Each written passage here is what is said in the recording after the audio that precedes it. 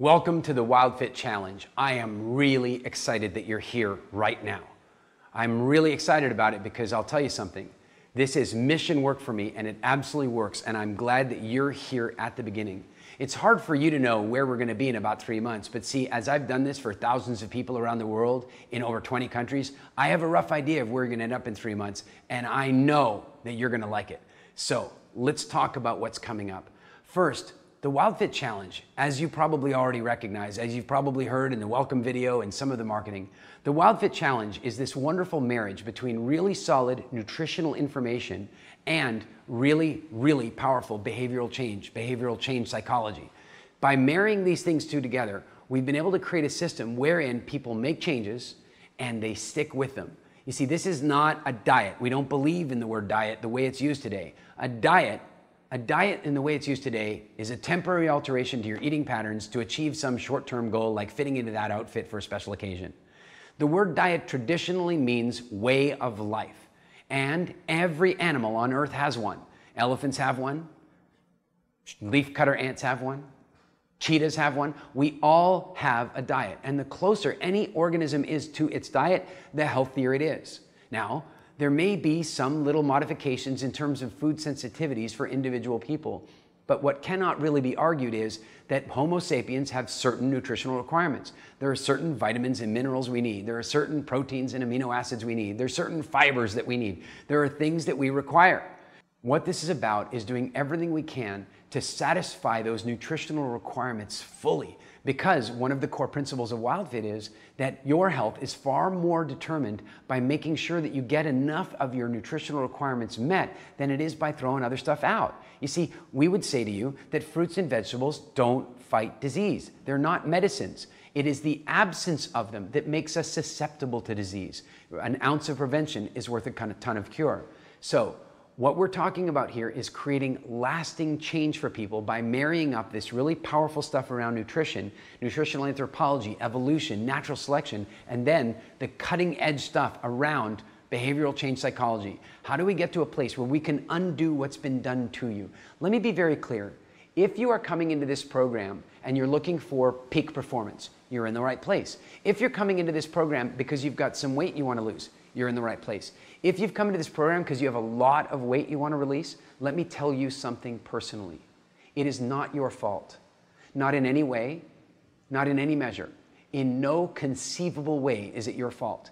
You did not do this to yourself. You did not simply eat too much. The people who walk on the streets and say nasty comments or think them in their mind, they like, oh, maybe you should eat a little less, or whatever the case may be, they do not understand biochemistry. They do not understand evolved cravings. They do not understand evolution, and they do not understand you. I do. This is not your fault. What we need to do right now is undo what the food manufacturing industry has done to us. Let's be very clear that the food manufacturing industry is at least as deceitful, if not more, than the tobacco industry ever was. The tobacco industry simply manipulated people to do something optionally for fun that ended up being really bad for them. And yes, one would argue that there was a time where they knew it was bad for people and continued to manipulate them. But the food industry has done something completely different. They've taken something that is a necessity for your existence, food. They have then changed the very nature of food and turned it into non-food, addictive, nutrient-empty non-food. And then they've created really powerful marketing campaigns to take away your sense of choice. What we are going to do now is bring back your choice, bring back your consciousness, make sure that it is you that decides what you're going to eat. Let's be really clear. The food industry is using the most cutting-edge psychology you could ever imagine to get you to make certain food decisions. And I want to be really clear about this. It doesn't have to be that way. Over the course of the next several weeks, you are going to change what you observe in food advertising, and you're going to change the way you think about food. Are you excited? I hope so, because if you aren't, you should be. And if you are, excellent. Let's get started. So, let's talk about what's going to happen this week. Are you ready? Before we talk about what you're going to change, I want to know, what are you afraid of changing? What are you concerned about? Are there any foods that you kind of might have, binged up on over the last few days? I'm about to start a program. I'll have a little of this. I'll have a little of that. Are there? If there are, that's totally okay. Here's what I want you to think about for a minute, though. Why? Why those foods? Why did you want to have a little bit more of it? And by the way, did you really enjoy it? I mean, past the first bite? Did you really actually enjoy it? Or did you find yourself eating it because, well, I should. I'm going to stop soon, so I just better have it. It's different for everybody, but I want you to just get a little bit conscious about the foods that you may be apprehensive about losing at this point, that you may be apprehensive about taking a holiday from. I also want to let you know that as I remove foods away, because clearly you know we're going to remove some foods, right? There's stuff we're going to give up to improve our health. I want you to know that not one of the things that I'm going to ask you to remove has to be permanent for you. Not one. What we're going to do here is we're going to experiment with certain food holidays, and then in the end, you're going to make your decision about what living wild fit means for you in the future beyond this challenge. So, with all of that said, are you ready? Are you? All right. This week, what I would like you to do is remove absolutely nothing. I don't want you to remove a single thing. In fact, I want you to make sure you keep eating exactly the way you were eating before.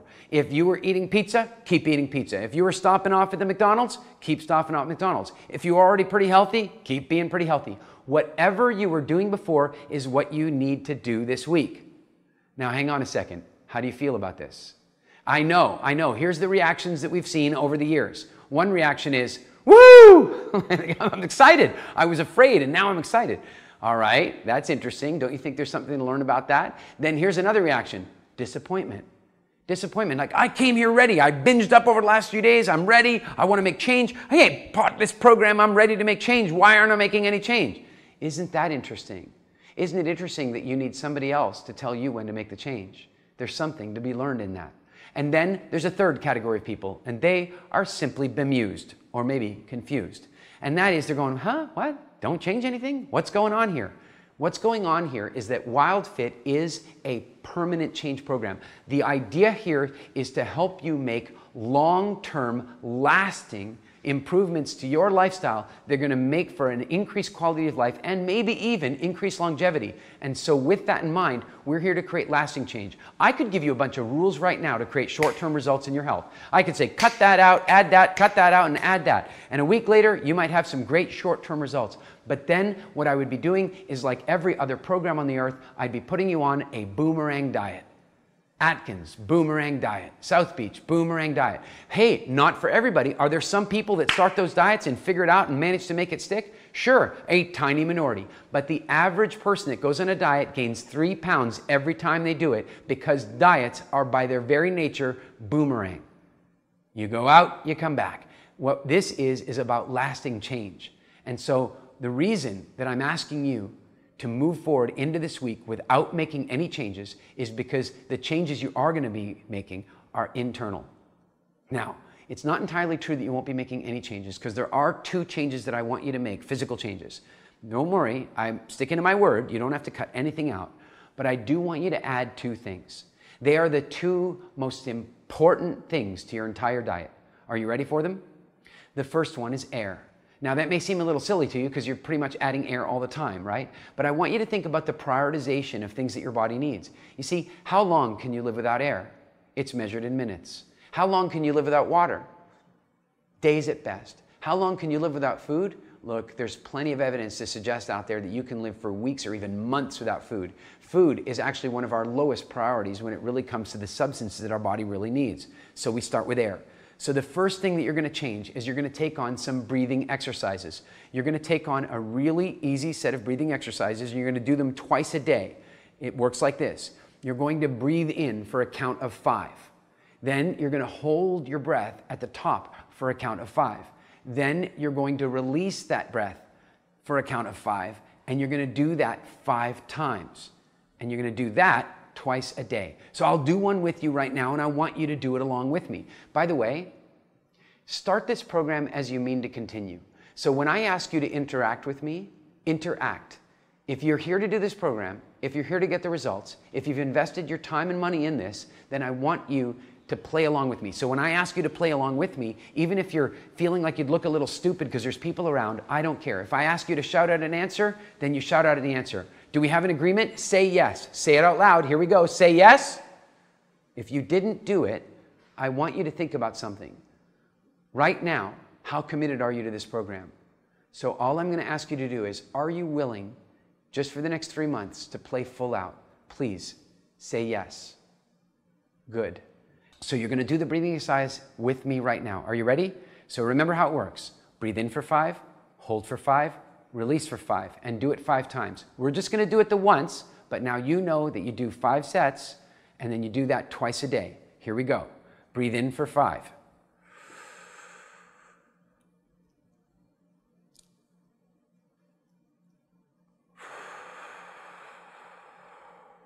5 of those a day, 5 of those at a time, and then twice a day. Do the breathing exercises. That's change number 1. Here's another change. Drink. No, not alcohol. Drink water. Really drink water. I'm talking about 6 to 8 glasses of water today. Now, I'm talking about 6 or 8 glasses of water every day. And here's what I mean by glasses of water. I mean proper glass of water. If you're very tall, they should be bigger glasses. If you're really small, they can be smaller glasses. But what I'm really talking about here is making sure that you get properly hydrated. Let's talk about both of these things, the breath and the hydration. First of all, oxygen is imperative to your very being, as you know. Secondly, when you breathe in the top of your lungs, you create stress. When you breathe in the bottom of your lungs, you create relaxation. Think about it. You and me, walking along in the bush, we see a lion. How do you breathe? There's a lion right there. How do you breathe? Do you suddenly go, a lion, look? Or do you go like this, a lion?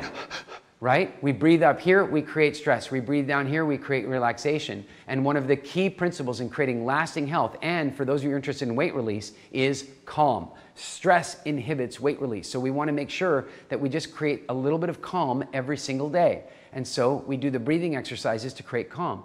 Here's something else you need to know. Where do you think the fat goes when you release it?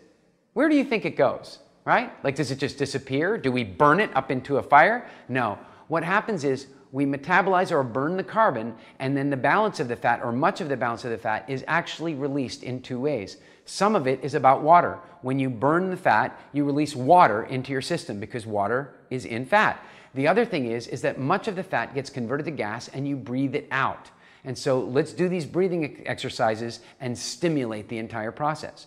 We are going to drink lots of water because we'll talk about this more as the week progresses. But as we move forward, what we're going to recognize is the body sometimes gets tricked and it believes that thirst is hunger. And so we're going to make sure that we step up our hydration because frankly, most people are walking around in the Western world at some level of dehydration. And secondly, dehydration can sometimes trigger feelings of hunger that are really the desire to eat because we're supposed to be eating food that has lots of water content in it. We'll talk more about this to come, but it's important you remember these changes. Do the breathing exercises and drink the water and make no changes to your diet. And when I say make no changes to your diet, let me be very clear. I'm saying to you, eat the way you were eating up until the program. And if you found yourself binging out on some stuff over the last few days, even stuff that maybe normally you wouldn't eat, do that too. Keep eating. Here's the ticket. If you want something, you should eat it. But wait, you might say, but there's stuff that I gave up months ago or 2 years ago, and I don't want to bring that back. Well, do you or don't you? If you do, then you should. If you want to bring it back, you should, because if you want to bring it back, it means you gave it up with willpower, and willpower will always get disrupted by some event.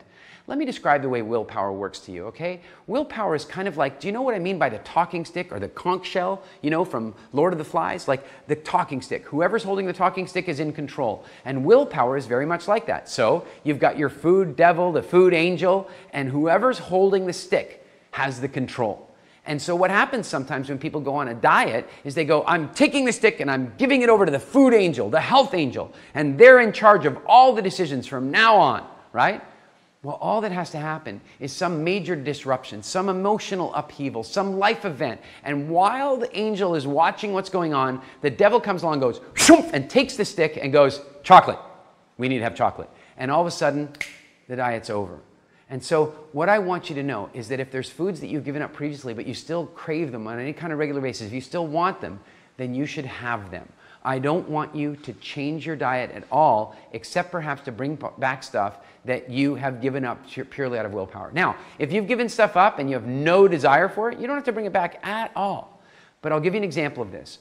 A very good friend of mine came and did this program. Now, he's a well-known author all over America. He's a very famous guy, very good willpower, very controlled, looks very healthy. And nonetheless, he came into the program and he goes, well, Eric, you know, I gave up Coca-Cola like 2 years ago. I don't see the need to go back to that. And I go, well, you say you don't see the need, but do you want it? He goes, well, yeah, I mean, yeah. I go, do you find yourself having to talk yourself out of it? And he goes, yeah, just about every week I got to talk myself out of it. I said, well, then it's got to come back. Well, I got to tell you something. A couple days later, he was so angry with me. He's like, Eric, I don't know what the hell you're talking about. Now I can't stop. I'm drinking it all the time. I've been off it for 2 years. You're just a jerk. And I said, listen, trust me on this.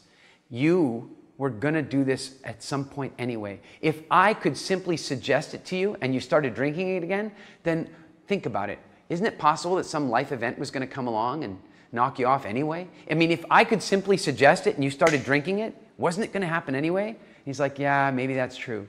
Well, let me tell you something now. Well, on the other side of the Wild Fit Challenge, he has no relationship with Coca-Cola at all anymore, and he doesn't have to talk himself out of it. So let's get really clear. If you want it, bring it back. If you're totally done with it, you don't have to. So to be clear about the enhancements this week, there are none other than the breathing and the water. You're not to change your diet. You're to eat the way you want to eat. And in so doing, I want you to get to know yourself a little bit. And we're going to talk a lot more about this in all the videos this week. I'm going to give you a little glimpse of stuff that I want you to start paying attention to. I want you to start paying attention to the way you talk to yourself about food. You know, like you may notice you have a little voice. It's like, come on, we can have it. I really don't think so. We're on this new health program. Yeah, but Eric said, and then you're going to eat it. But I want you to pay attention to that dialogue. I also want you to pay attention to the way food makes you feel. There's something we're going to introduce you to that's called this food timeline. There's how you feel before you make the decision to eat the food, right? There's an emotion right there. How do you feel before you make the decision to eat a non-functional food? That's a triggering emotion. That's an emotion that says to you, hey, if I'm having that emotion, I'm in the danger zone. Then there's how you feel after you decide to eat a non-functional food. That's really interesting. What you'll find very often is that the feeling that you're hoping that food is going to give you doesn't actually come from the food at all. It comes from the decision to eat it. Isn't that interesting? Then you're going to pay attention to the way that food tastes and how you feel when you take the first bite, and then the second bite, and the subsequent bites. And what you're also going to begin to notice is that it might be that some of these foods don't taste quite as good as you thought they did, or that after the first 2 or 3 bites, you stop tasting them anyway, and you start automatically eating. That's interesting to know, because if you're automatically eating, then your body is not so aware you're eating, and you might find yourself overeating. Isn't that interesting? And then you're going to notice how you feel when you're done eating, and then you're going to notice how you feel, say, half an hour later or an hour later. Let me ask you a question through a story. You see, I very often am speaking in front of large live audiences around the world, at schools, universities, large business conferences, and here's what's really fascinating. I will often ask the audience to make a noise that's demonstrative of the way they feel when they're going to eat a pizza. So I go, okay, guys, we're about to order pizza. Make the noise that represents ordering a pizza. And you hear noises like this, yeah, way. And I go, all right, now everybody, make the noise that represents the way you feel half an hour after eating the pizza. And this is the noise. Ugh, ugh. They all know that pizza makes them feel bad, but they eat it anyway. Isn't that interesting? We're going to change that. By the way, I'm not saying you're done with pizza for the rest of your life. What I'm saying is we're maybe going to change the way we look at pizza. Because once we start paying attention to that feeling, here's my new question for you. What if pizza made people feel that way with the first bite? Would they ever take the second bite? No. And so we're going to pay attention to that food timeline. We're also going to pay attention to what motivates us to eat. Like I said, that triggering emotion. So each of the videos this week is going to guide you through more and more increased consciousness about the way you eat, increased awareness and mindfulness of your food decision paradigm, the way you choose to eat and the way you feel afterward. That's what this week is all about. It's also about beginning to notice the food industry. Really beginning to notice what's going on in the manufacturing process and in the marketing process and in the lobbying process of the food industry. I actually am hoping that at some point during this program, you're going to start to get mad. It's possible you'll get mad at me once or twice too, but what I'm really hoping is that you're going to get mad at the food industry. Like, let me give you one example. Refined sugar. One of the reasons that refined sugar is in so much of our food is that refined sugar is known to stimulate your appetite. So if you're a food manufacturer and you want to sell more food, you put sugar in the food because it'll make people eat more. And if you really want them to eat more food, what you also do is cut down the nutritional constituents in the food. You basically make the food void of nutrition. And then when people eat it, they still feel hungry.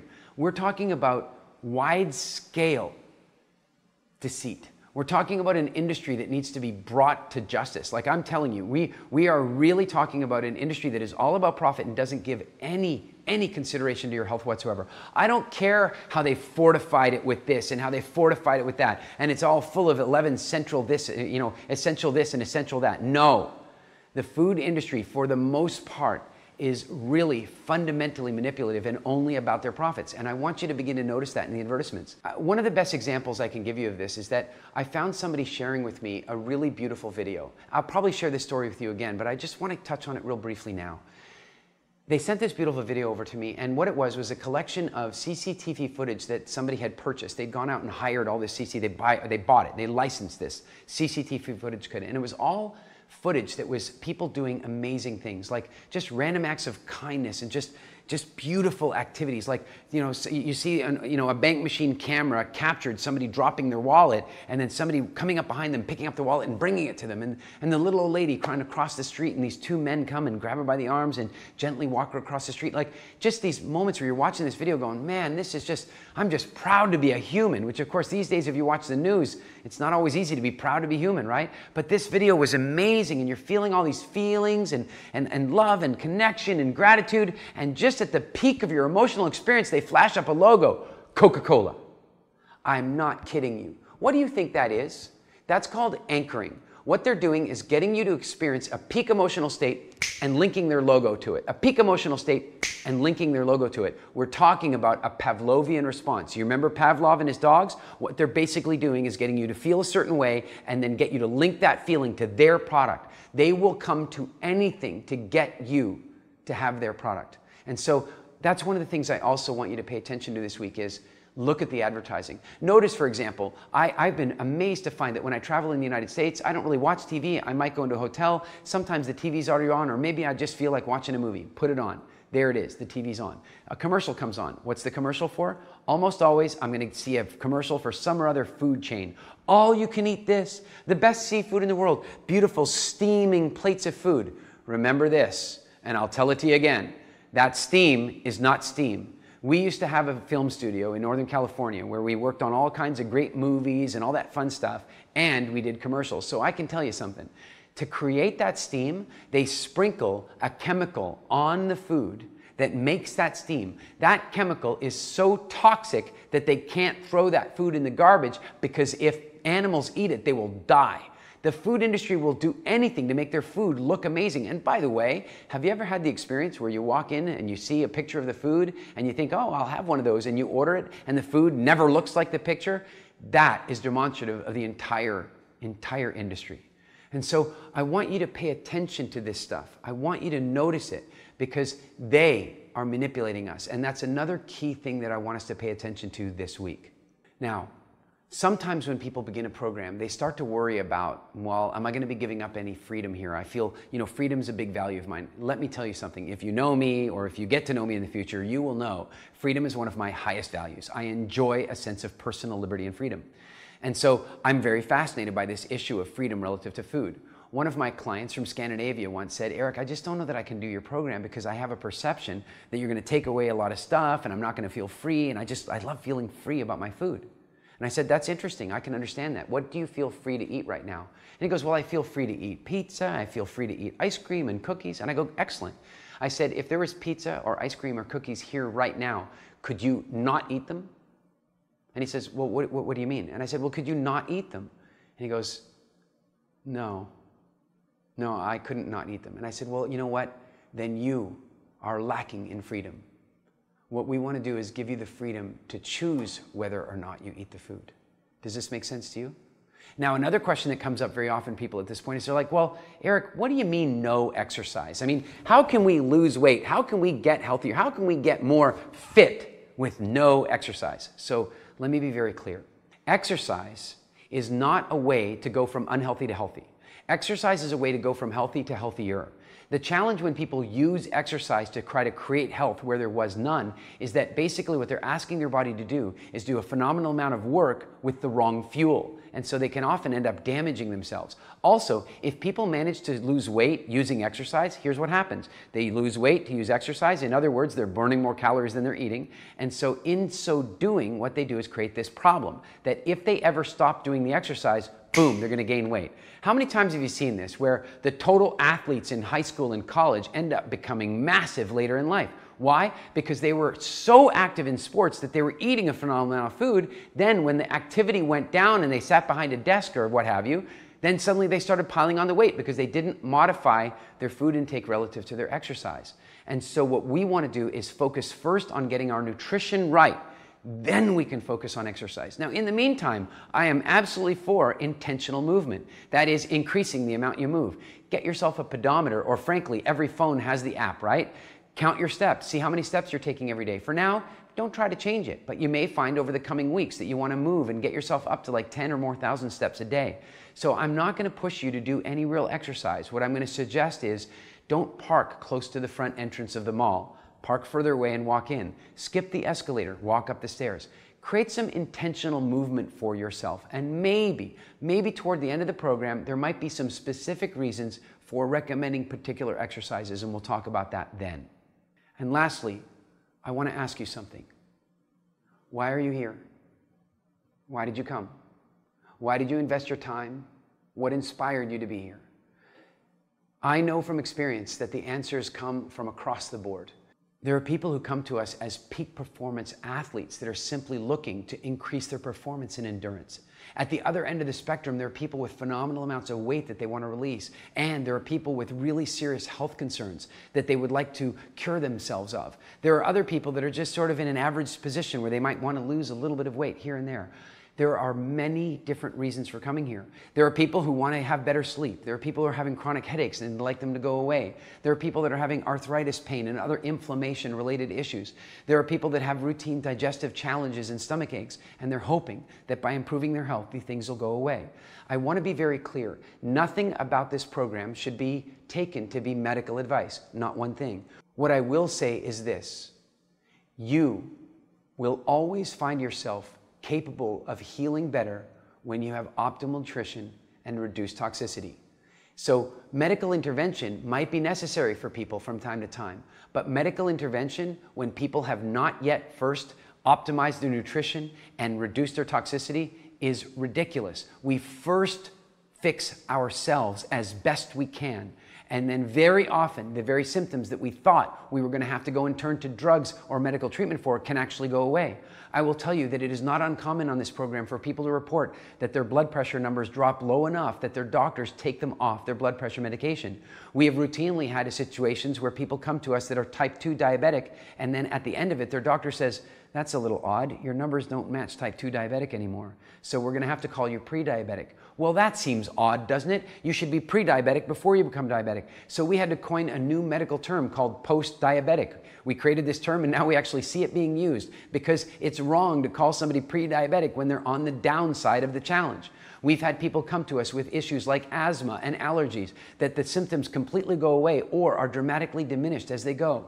I am not promising these cures to anybody because they're not cures. What I'm saying is that many of the symptoms that we suffer in life, from low energy up until major diseases, are at the very minimum contributed to by or influenced by our diet and our lifestyle. So the first job in improving your health is to improve your nutrition. The first job in improving your health is to make sure your body is getting everything that it needs and not so much of the things that it doesn't. And so that's why we're here. And I want you to get clear about what your motivation is. What is the end picture for you? What does it look like? If this works out perfectly, how does your body look? How do you feel? Get that image really clear. Get that feeling really solidly in your body, because there are going to be times on this program where it's tough. I'm not going to pretend they're not. And when those times come up, I want you to think about something. I want you to imagine right now that you don't have a cell phone with you and you're in your car and you're driving toward a meeting and you're a little bit late and you're driving somewhere unfamiliar. and you're a little bit lost. And so you pull over and you ask for some directions. You pull in, they give you the directions. They tell you, yes, you're on the right road. Keep going this way. But when you get to the traffic lights, turn left, then drive down that road, and then you'll hit a speed bump. And right after that speed bump, your destination is on the right. Good. You get back in the car. You're driving along. You're driving along. You're driving along. You hit the traffic lights. You turn left. You're feeling good. You turn left. You drive a little further. You keep driving. The problem is they didn't tell you how far down this road to go. It gets to the point where you've driven far enough down this road where you're not sure you're on the right track. You get far enough down this road where you're not sure you're on the right track. And guess what? You start to doubt. You start to doubt the program. You start to wonder if you should turn around. You start to wonder if you should give up. It's at that point that, people might share ideas with you. Oh, look at this blog I read about this food. Look at this other diet. Look at these supplements. And you might suddenly start to doubt because you've been going down this road and it hasn't been feeling so good. And then all of a sudden, bam, you hit the speed bump. And all of a sudden, you're filled with joy. Even though it would normally scare the hell out of you to hit a speed bump that big, you're filled with joy because you know you're at your appointment. And what I want you to know, the speed bump in this program is that there are times where it might be tough. I might ask you to take a holiday from something you weren't expecting to take a holiday from. I might ask you to take a holiday from a series of foods that might end up making you feel some low energy. You might not feel good. You may have cleansing reactions where your skin rebels a little bit, or where you have a little bit of a cold or a flu. All of these things are absolutely normal, and they are the speed bumps that should let you know you're on the right track. So when they happen, I want you to smile. I mean it. If you suddenly feel like, wow, I am having a whole different bathroom experience here as I'm changing my diet, I'm a little constipated, or I've got diarrhea, or any of that kind of stuff, then I want you to smile and know, hey, this is part of the program. If you wake up one morning and you got like no energy, at some point in the program we've made some changes and your energy is like flagging away, then you go, hey, I must be near the summit. I want you to recognize that those are the speed bumps and stay committed and stay the course because the program works. And so to recap for you this week, here's what's coming. There will be videos for you each day this week on the weekdays. Then there'll be another video on Monday and each day that week. There'll be 2 videos a week after that. Every Friday, including this Friday coming, you will receive a series of enhancements, little adjustments that we're going to make as we guide you through this process. You will then have the buffer zone to choose when you take on those enhancements. And let me be clear, the buffer zone is not an opportunity to reset the clock and bring back all kinds of stuff. The buffer zone is simply a choice to choose, am I taking these enhancements now or am I waiting until Monday? And you're making no changes to your diet this week. You're going to eat just the way you were before, and if there's foods that you've been secretly wanting, you're going to allow yourself to have them because you're going to be paying attention to your dialogue and you're going to be paying attention to your food timeline. How does this food make me feel? You're really going to get conscious, and the videos are going to remind you how to do that each day. And you're going to drink 6 to 8 glasses of water every day and do your breathing exercises. The journey has begun, and it's going to take you amazing places. I'll see you tomorrow.